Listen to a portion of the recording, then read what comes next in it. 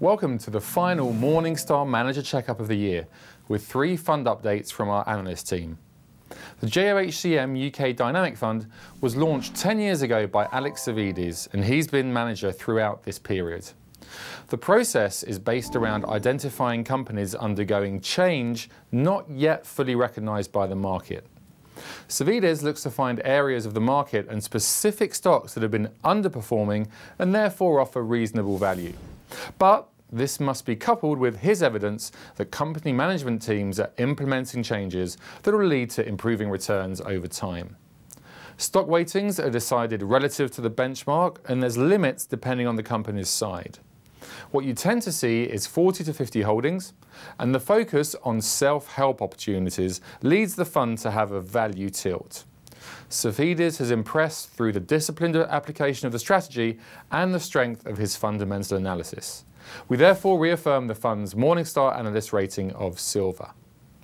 Next, the JPM Global Corporate Bond Fund has been run by Lisa Coleman since launch in March 2009.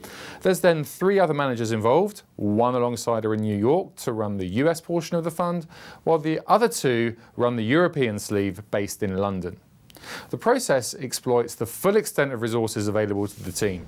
This involves the macro strategy group all the way through to the 20 analysts dedicated to investment-grade credit research. Once the top-down views are set, it's the analyst output that help reflect the positioning. The fund's approach tends to lag when high yield rallies, given the low exposure here compared with peers. Despite some of the co-managers' short tenures at the fund, Coleman's leadership and significant experience in credit markets, combined with a disciplined investment process, underpin the Morningstar Analyst rating of Bronze. Finally, there's plenty to like with the Comgest Growth Emerging Markets Fund. It benefits from an experienced and stable investment team combined with a time-tested process that's clearly orientated towards quality growth companies. Looking for companies with one or more sustainable competitive advantages leads the portfolio to preferred sectors such as technology or consumer defensive. On the flip side, stocks belonging to the most cyclical sectors, so banks, energy and commodities, are generally excluded. At the same time, the team is also valuation conscious.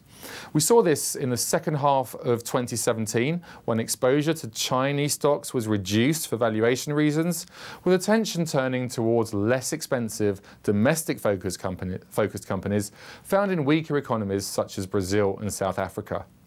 This strategy has worked very well in the long run thanks to patience, discipline and great teamwork. We've also seen an unwavering commitment to the investment approach, all of which reinforce the Morningstar Analyst rating of Gold. That's it for this year. Festive greetings and Merry Christmas.